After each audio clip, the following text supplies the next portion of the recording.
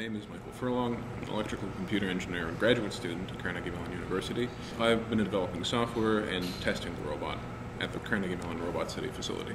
My name is Kel Guerin, and you could describe me as an integration engineer. One of the requirements of the Google Lunar X Prize is that whatever kind of rover that you send up there needs to be able to see 40% of its outer surface area. You want pictures of the rover in the lunar context rather than just pictures of the lunar terrain without being able to see you in it. When you're just looking out into the world, as humans we have the advantage of feeling gravity, of being comfortable or knowing how we're sitting on something or how we're standing, if the ground beneath us is unsafe.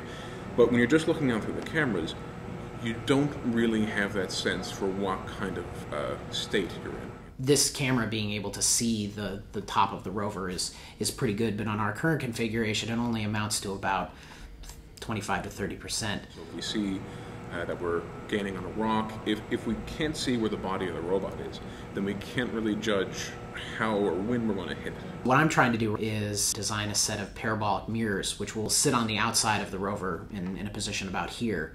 And from there, the camera will not only be able to see the upper part of the rover, but will also be able to see down here and be able to look at these wheels and see the interaction there between the soil. Is one of your wheels dug into the soil? I mean, you can't tell that from the sensors that most robots are equipped with. Some preliminary calculations have shown that having those mirrors gives us almost 50%. If we can't see the robot, we can't kind of understand how the robot is interacting with the world around it, then we lose the ability to drive as safely or as efficiently and quickly as we'd like to. That gives us a much greater perspective of where we are, what's around us, and what we look like on the lunar surface.